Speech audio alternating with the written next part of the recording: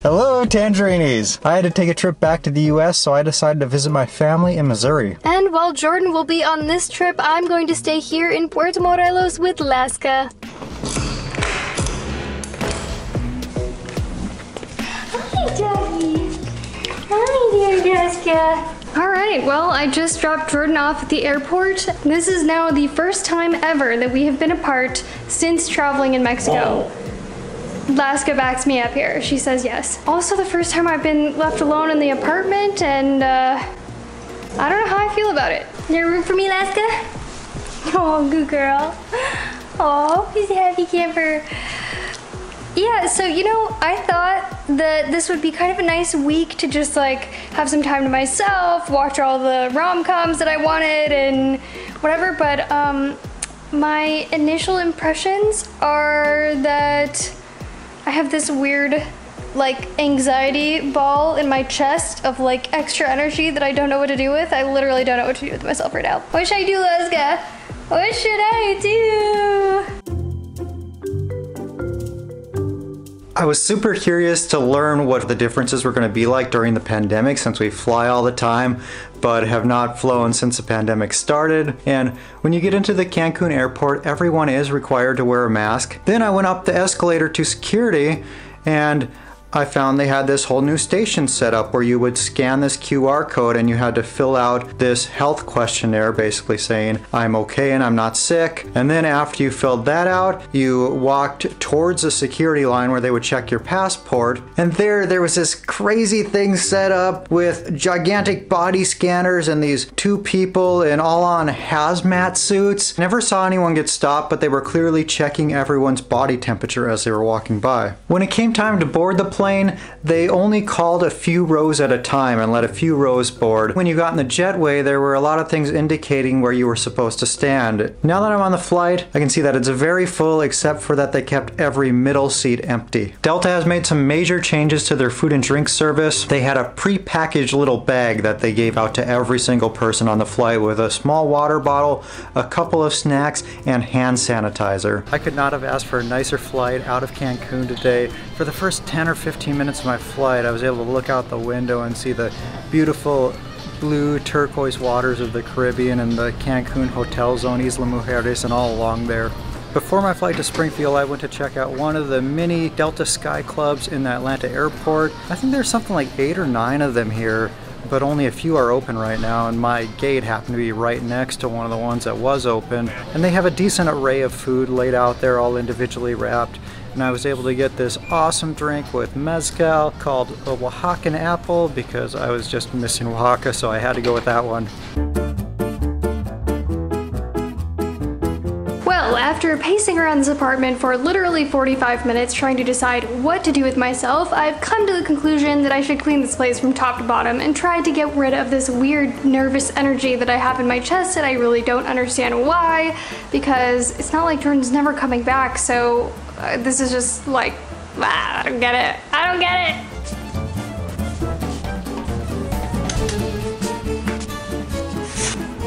Nope, not my pile.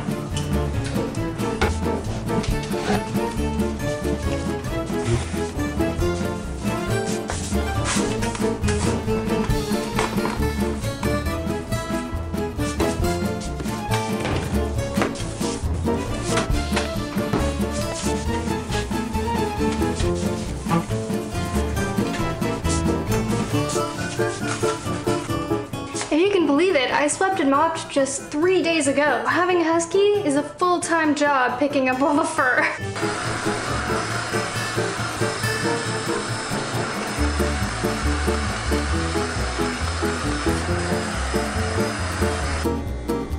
For whatever reason, this weird ball of energy in my chest is not going away with the therapeutic powers of cleaning, so you know what goes great with Cleano? Vino! I realize our shower is extremely dirty. Please don't judge us too hard. I like to clean the shower when I'm in the shower so that after I get all dirty cleaning it, I can just take a shower right after, so I'll be doing that later.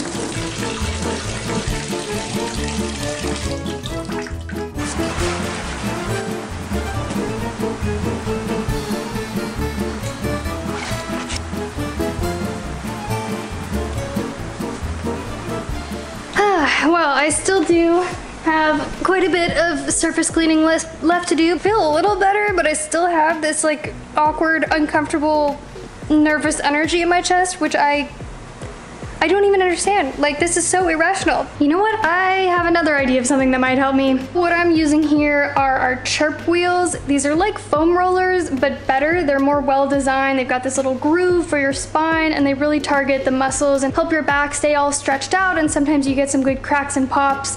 It's not a replacement for a chiropractor, but it has helped us reduce the number of chiropractic visits we need so that we're feeling good and aligned. We mentioned this in a video a while back, and a bunch of people went out and bought them, and we've gotten so much good feedback. For instance, on our Twitter, Betty says, I don't usually buy things from YouTubers, but I watched a video from Tangerine Travels about being stuck in Mexico during COVID. They use chirp wheels for back health, and I'm glad I did. Thank you both. I feel great, and they are a routine now. And that's basically how we use them too, as part of our daily routine to stay feeling healthy and good, especially in moments like this where I just have this like anxiety bleh in my chest. If you want to check them out, you can go to tangerinerollers.com, and that link forwards right to the Chirp website. And now I am boarding my flight to Springfield. Guess who got upgraded to first class?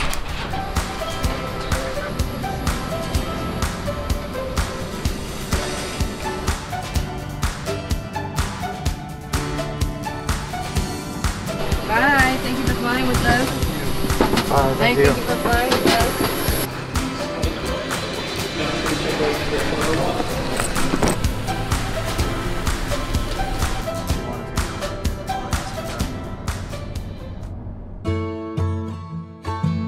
We're out here playing some golf today, and the game today is a scramble. My sister and myself versus her husband and our dad. Yep, and we're gonna kick butt. The losers, I mean, the winners. The winners owe the losers, no. Shit. Somebody's buying somebody ice cream. We're not really sure. Okay, I'll be back, Laska. Be a good girl. Be a good girl.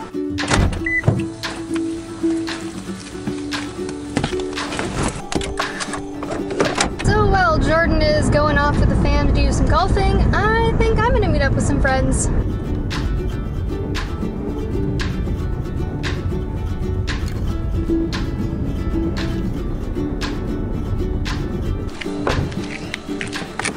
So I am walking up to this beach club called Unico right now. I wonder who's winning the scramble in Missouri.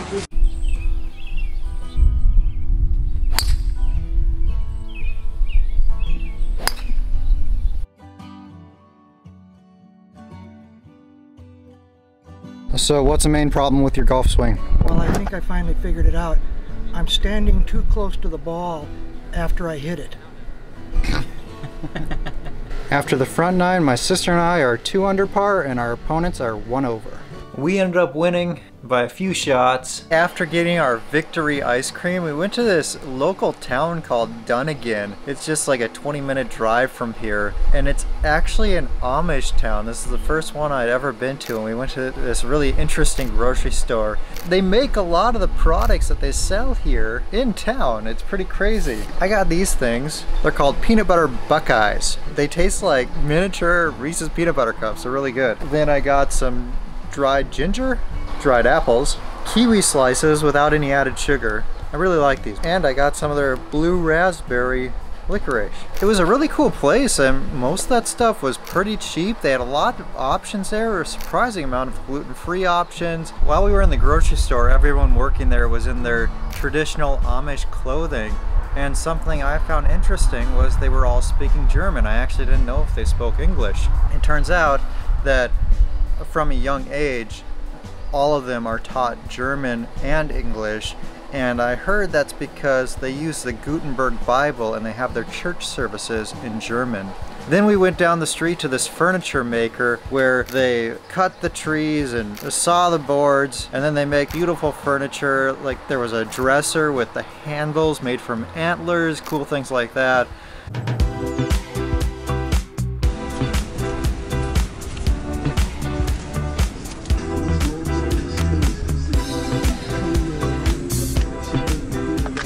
Oh hey! It's the one and only my Trish advisor and Diego! Social distancing hugs. Hugs and kisses. We ordered some mezcalitos. Yes, I got my margarita mezcal coming. Don't you worry. Yeah. And we've got some beautiful views of the ocean out here. Wait, It's stunning. The sea. I always want to call it the ocean. It is the ocean. It's a Caribbean sea, I thought. No, it's the Caribbean Ocean. Or, I don't know. Don't ask us. El mar. El mar es muy bonito. Like, why can't it just be like in Spanish where it's just El mar. one word? One word for sea and ocean. Mar. That's it. Yes, it's beautiful today, for sure. And like a nice breeze and everything too. Ah, this is a life. Salud! Salud! Ah! Oh no! We got a casualty. Cheers, Man guys. down. I think there's a storm a brewing. For sure. In my pants. Oh. And this video just went R-rated. Can you see how dark it is behind me? We just heard the biggest thunderclap, and it's gonna be a miracle if we don't get rained on. And this umbrella's nice, but I don't think it's gonna do much for the rain. No. Diego's like, I gotta get this. He's going out there to get pictures. It was amazing. Okay, so she's now closed the umbrella. We have moved ourselves underneath this palm tree here as maybe a false sense of protection from the rain, but it is so much more windy, but also feels great. Yeah, it does feel good. It's so nice. It's like air conditioning out here right now. The crazy thing is that it looks like it was like really dark, but now it looks like it just kind of opened up and it's just windy. Oh! And that is not in my pants this time. No. ¿Qué precio tienen las bolsas? A 20. 20 y tienen cacahuates y... Traigo cacahuate salado y enchilado. Ah, un de enchilado, por favor. Un enchilado. Sí, gracias. Que tenga buen día. Gracias, igualmente. The palm tree did not save us. No. It is raining like crazy now. Yeah, exactly. Smart guy. Gracias. There we go. Go, Unico.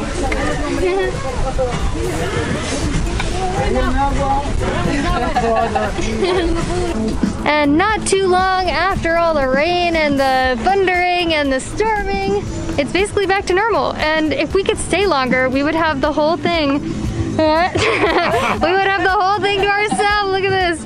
So crazy. All by ourselves. But in the company of the bestest of friends. But yeah, I can see a little bit like out this way. There's a lot more rain maybe coming, but it's pretty clear and it feels amazing out. The weather is awesome. So much cooler than before.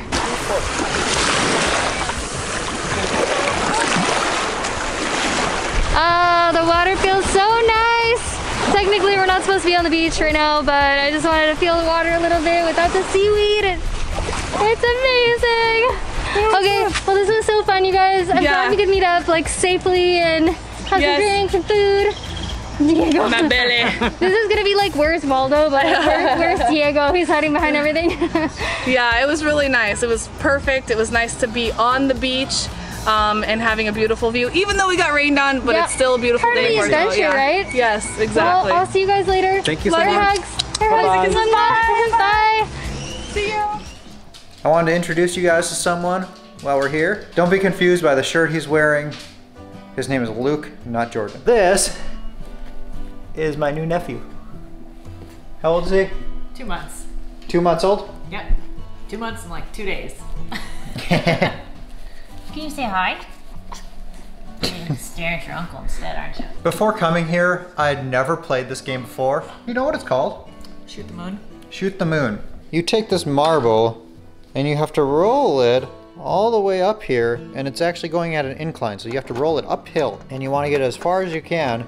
If you get in the first one, it's negative 250. Second one's 250, and you can get as many as 5,000 points in a single turn. We take 5 turns each, and whoever gets the most points wins. Now Jordan was trying to teach me the rules, or teach me the strategy, and he said all you have to do is just make sure you don't let the marble drop till you want it to drop. Exactly. It's pretty simple. Right?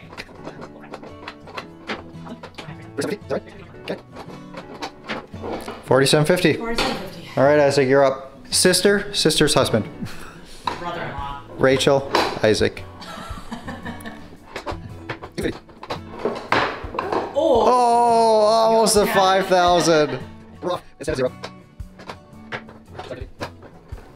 Oh my gosh, you're getting screwed here.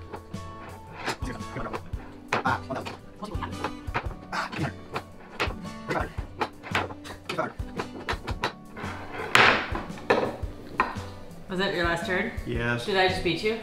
If you got more than 5,500, you beat me. I believe I did. All right. Yeah. I never beat him. Good morning from Puerto Morelos. For restaurants to reopen right now, they must follow certain guidelines like having a foot sanitization station at the entrance, giving guests hand sanitizer when they arrive, requiring masks to enter, taking everyone's temperature, spacing the tables apart, and only filling the restaurant to 30% of their normal capacity. Plus, employees also have to wear masks and face shields.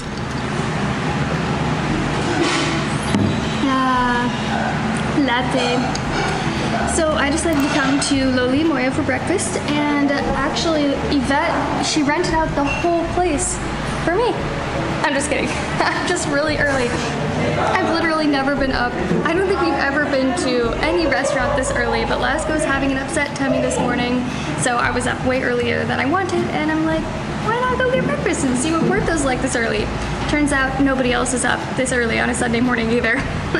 This looks so good. I got scrambled eggs with chorizo and potatoes, garlic potatoes on the side, with of course tortillas de maíz. Woo, nice and hot. Well, I've said it before, but I'll say it again. Loli Moya is the best, and if you're in town, if you're in Puerto Morelos, definitely go there for breakfast or brunch and enjoy some of the amazing coffee and amazing food and all the love that Yvette will give you and her team. Wonder what Laska's eating.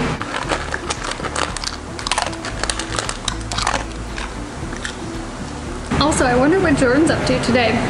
I'm at my dad and stepmom's property about 30 minutes outside of Springfield, Missouri, just a few minutes away from a smaller town nearby here. I'm gonna give you a quick tour around to show you the place. So they're on about 20 acres here. Here you can see the pickup and the shop where they keep the tractor and all the tools. To the right of the house, you have the chicken coop, fenced in area. And from this angle is the garden and the greenhouse, the house here, and then over here we have the pond. This 2-acre pond is probably my favorite feature of their property. They actually put a lot of money into expanding the pond, and then across on the other side there's a rock wall that they had to do quite a bit of work to put in. There's an aerator in the middle of the pond, and they ended up putting that in because one summer quite a few years back it got really cold in the middle of the summer and something called thermal inversion happened, and it basically depleted all of the oxygen from the pond, killing almost all of the fish in there. So they put an aerator in so that could never happen again. I grew up doing a lot of bass fishing, so I love this pond because there's huge trophy bass in here. My dad has caught quite a few 6-pounders. He thinks there's a 7 or an 8-pounder in here. And there's also a huge crappie in here too. They get all kinds of wildlife out here. There's deer around here all the time, coyotes, raccoons, birds. Like sometimes they'll have bald eagles land on the trees around here. And there's always hawks and eagles soaring up above. These are their 2 pet ducks that hang out on the property. These 2 ducks have been around here for 4 or 5 years now. And then we head over to this little bridge. Yesterday there were a whole bunch of tadpoles. Oh, there's a big frog that just jumped into the water here. And then we cross the bridge and you can see the pasture for the first time. They have something like 6 head of cattle, I think it is, out here. And they're actually miniature cows. The breed is Dexter, so they're about half the size of your typical cow. So, oh, there's a bull. I think they're somewhere between 600 to 1,000 pounds. He's looking right at me. Maddie's always able to communicate with animals, but let's see if I can.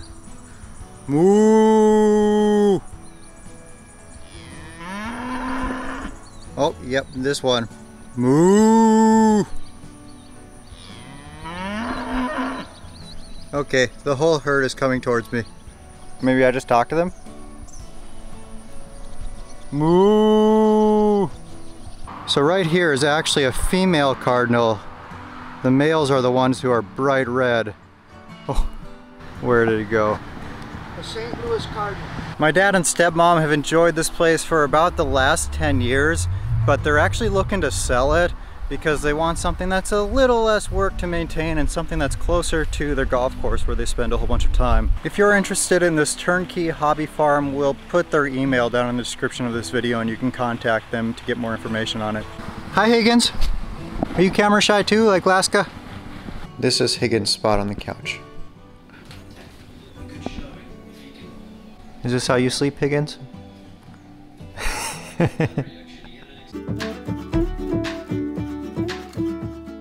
We are just about to pick up Dad from the airport. Don't come up here though, stay back there. We're gonna pick up Jordan, yay, I'm so excited! Alright, we're pulling up to Terminal 4 now. And I'll see if I see him anywhere. Maybe we should text him. No. I don't see him. Laska, where's Dad? Oh, I see him. Yay! There he is.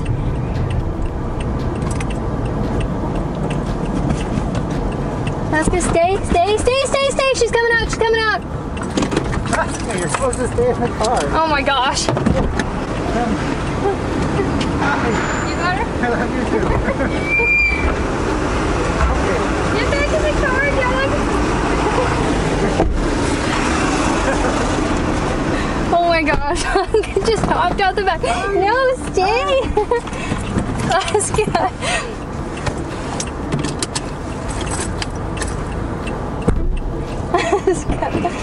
Stay. Aww. Laska, did you miss Dad? Hi! Okay, we gotta go. Man, it is chaos here. Oh, and somebody's excited. Okay, I'm going to get out of here before somebody else yells at me or honks at me.